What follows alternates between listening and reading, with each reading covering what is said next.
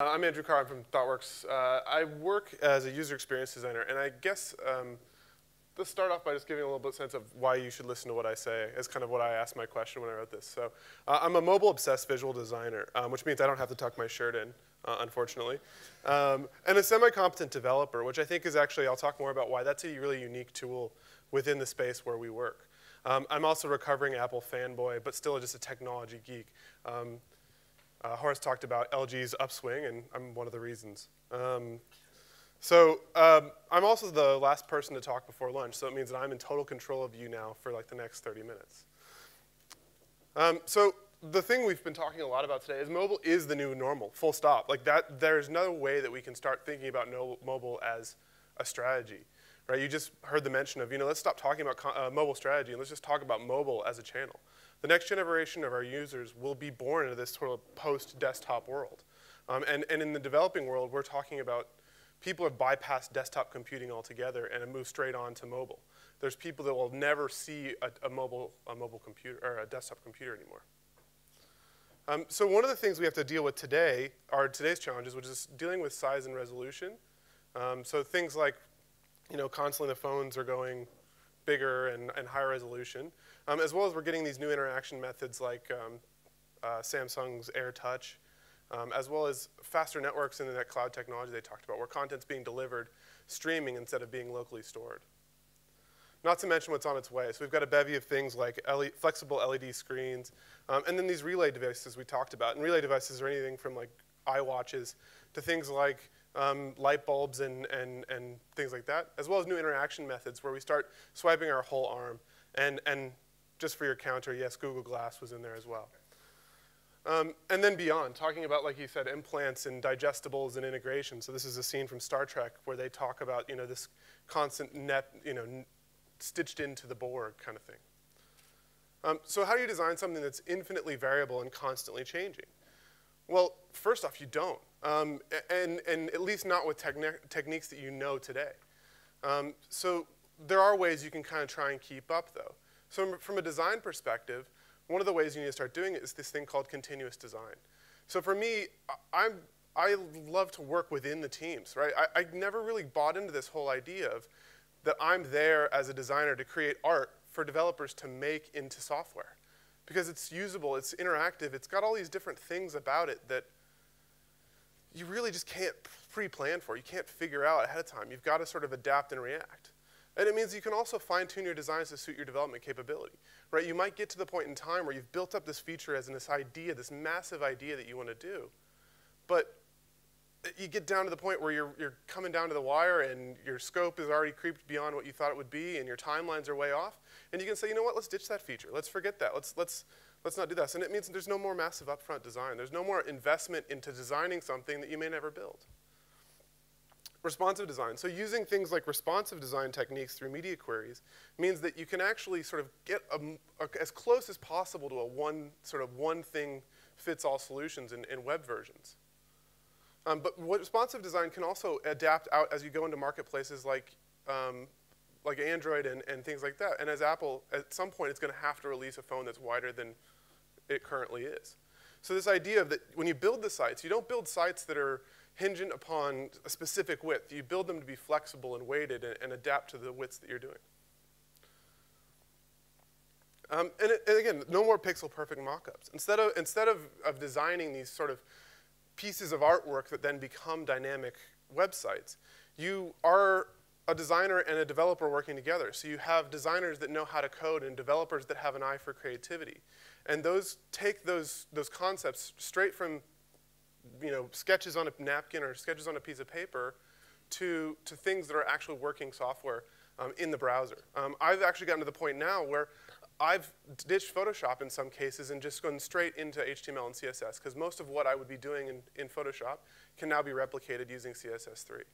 It means that I'm prototyping really, really fast, and I'm getting results, and I'm getting things that's actual working software straight out of my concepting sessions.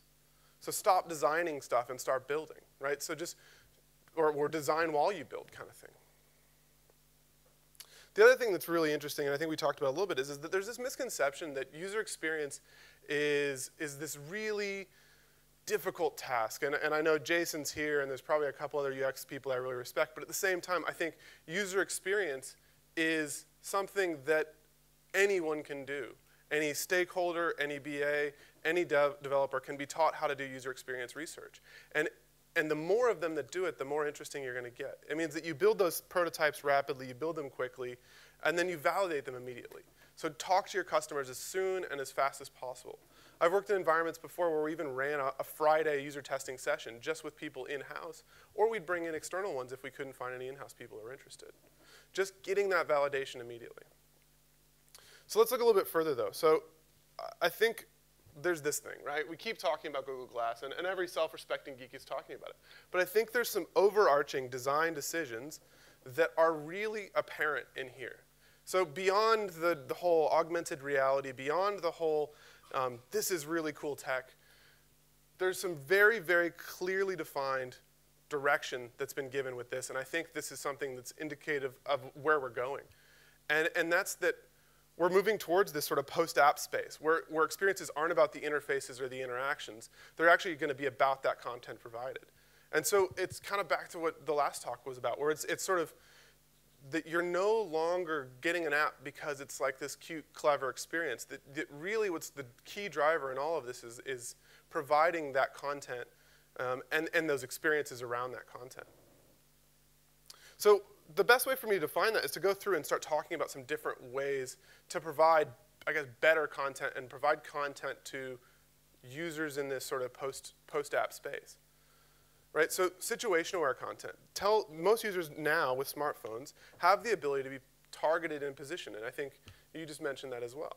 Right, so tell me what I want to know, when and where I want to know it.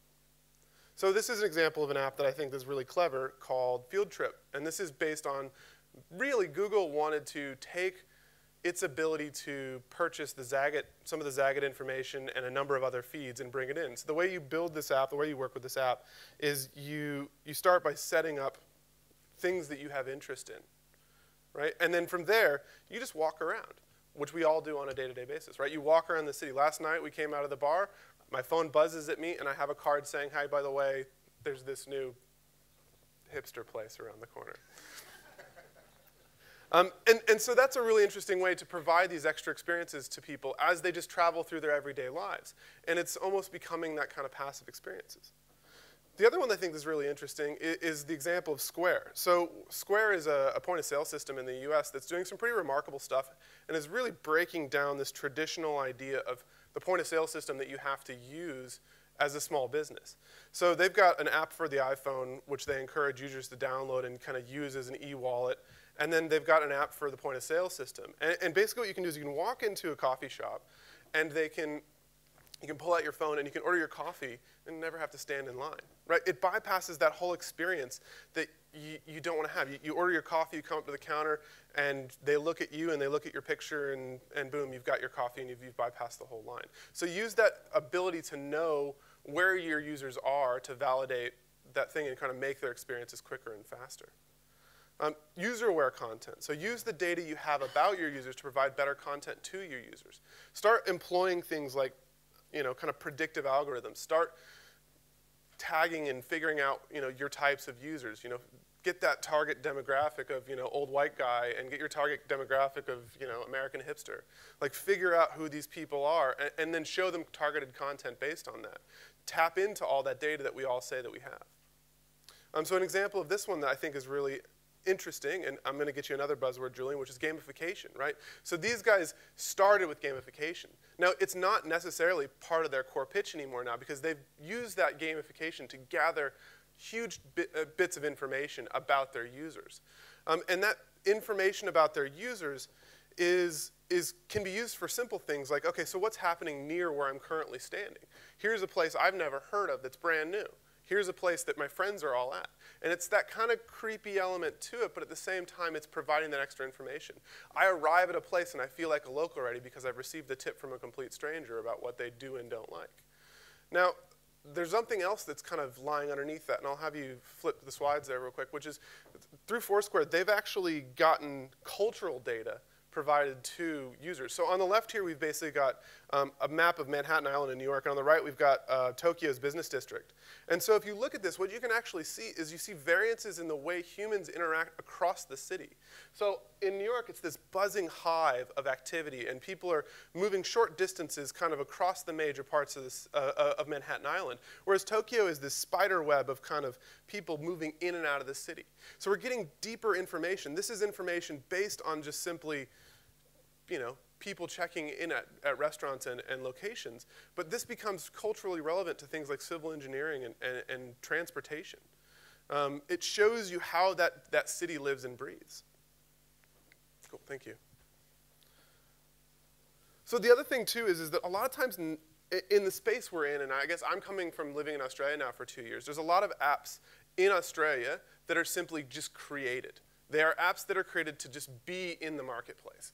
And I think this is one of the reasons I put this one in here, is that I think there's a lot of apps that have content, that they're there, but they're just replacements for analogs that exist in desktop or even in branches and things like that. So create apps that make you do things. This is Mailbox, for example, from the US, which is basically, you get emails, right? Emails is everybody's enemy. You go on holiday, you come back, and you're like, I've got 2,000 emails. How am I ever going to get rid of 2,000 emails? And so the idea of this one is that when you go through that inbox, you take that process that you're kind of cleansing, instead of just having to say, like, oh, I'm going to read this, I'm going to read this, I'm going to read this, I'm going to read this, and just kind of skip it over, and you constantly get this sort of massive amount of unread emails that you know you need to read. This gives you this ability to sort of tag and prioritize your emails and request action for later. On the other sense, there's apps like this as well that pop up and say, by the way, you've got these emails that you said you wanted to do these tasks around. Why don't you do that now? Why don't you do that at 5? And you can snooze it and treat it kind of like an alarm or a calendaring system.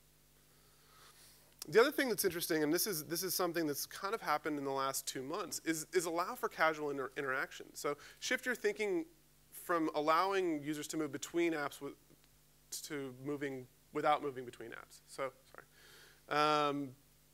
And that's coming from sort of the Facebook home interaction. And if I've got any sense of Apple trying to compete in this space, I guarantee we're going to see something similar to this coming very, very soon from Apple with the way that they revamp their notifications. This idea of that I'm working on one thing, and these notifications are going to constantly be coming in because I'm constantly connected, but allow me to quickly shift from one to the other and then right back to the task I was doing. Don't necessarily demand my whole attention with a whole interface. Come up with small interfaces and small interactions that allow me to sort of see what I'm doing and see what you want me to see really quickly and really easily, and then move back to what I was doing.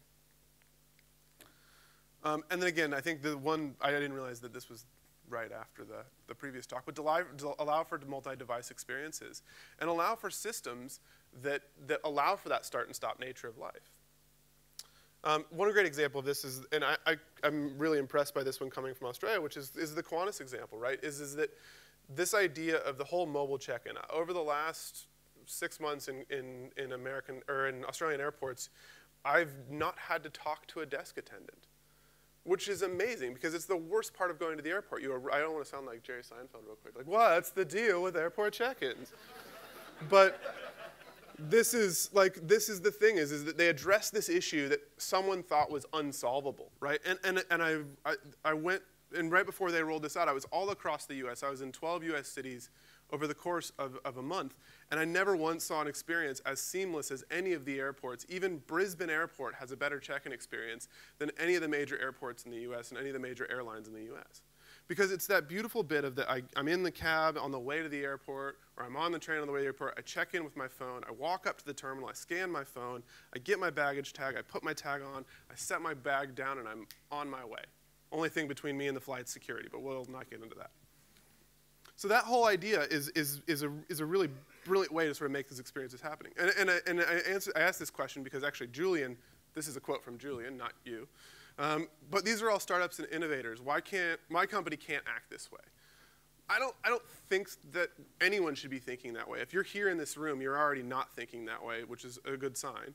But I think I wanted to bring it down to an example of how can you apply this to just a basic model. It doesn't have to be, I've got Foursquare, or I'm Facebook, or I'm, some innovative startup that's going to launch a new email app. So everybody's got locations or branches or stores.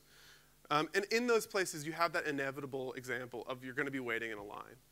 Why can't you use the information about your users? Because what do you do when you're in a line, right? You know, I'm waiting in line of what's going on Instagram. What's Julian do on Instagram? Oh, Gareth's got the hashtag. He's doing TW Live. So it's that idea. And there's this convenient chance that one of your users is going to open your app, right? I'm standing in line at the bank. I'm standing in line at a retail store, and I open up to just, okay, let's see if they got anything, deals going on, specials, things like that. Why not use that information? They open your app, they pop in a message, and the message says, hey, why don't you go to the counter with this special code, and you'll skip the line, or why don't you have this discount on this product, or why don't you do these things? Why don't we assist the user in knowing where they are, when they are, and what they're doing? So I guess the questions you want to ask when you go into these situations when you're dealing with mobile is, first up, we treat mobile right now like this sort of replacement for desktop in the sense of, oh, well, we'll just rebuild this system. We'll just rebuild this web form. But do you have those systems that support this way of thinking? I think that's what Stu and Johnny talked about earlier, is that how do you build those back-end systems that allow you to take advantage of all this unique information that mobile can bring to you? And then that cost, what is the cost of not addressing mobile in a unique way? Right? Users are going to expect now that you have mobile capabilities and you have rich mobile capabilities. And then also, are you tapping into those unique insights that mobile offers? And then, yeah, how can mobile as a unique platform deliver better experiences to customers? I think that's it. Thank you. Any questions?